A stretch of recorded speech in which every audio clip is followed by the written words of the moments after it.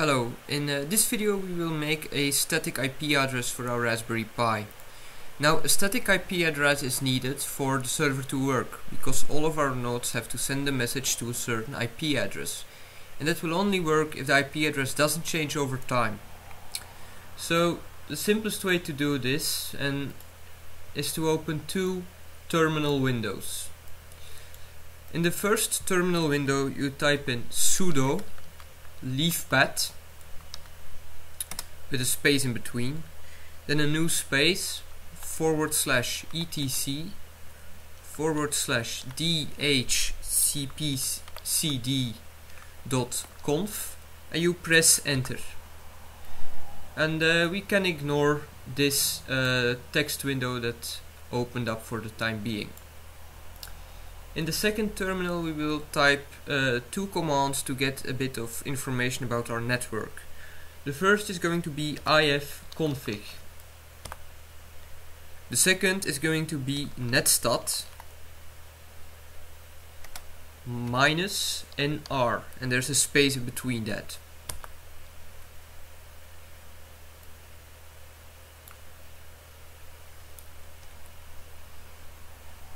Now we can use the information that is in here and we will put it in there. You always start by selecting the interface you want to use. Now the interface can either be WLAN0 or ETH0. If you're using a wired connection it's going to be ETH0. If you're using a wireless internet connection then it's going to be WLAN0. So at the bottom of our text file we'll type our interface. In my case I'm using a wireless connection, so I have to type WLAN0. Then I press enter.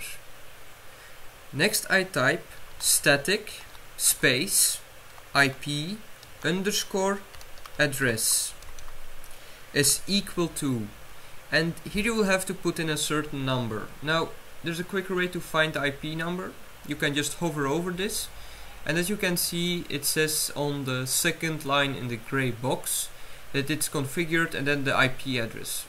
Now be sure to make a mental note of the last two digits. In my case it's 24, because that isn't in the terminal window. In the terminal window look for that same IP number and just copy it. Then we can paste it in here, /24. Easy as that. Next, static routers. So that's static space routers. This is actually telling us what the gateway is.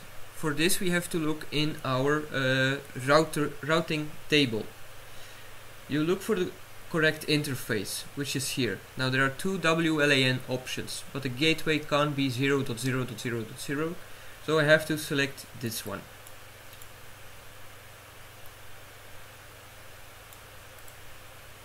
And I just copy that and paste it in here as well. Now finally we need to set up our domain name servers. You type in static space domain underscore name underscore servers is equal to, and then you have to type in the number of the domain name servers. Now unless you have specifically designated a certain IP address to the domain name servers, you can type in the same IP address as you typed in for the static routers. So just paste in the same thing you pasted in again. Now all you have to do is save this, reboot the device and verify that it still works. Thank you for watching. In the next video we will install our server and make it auto start.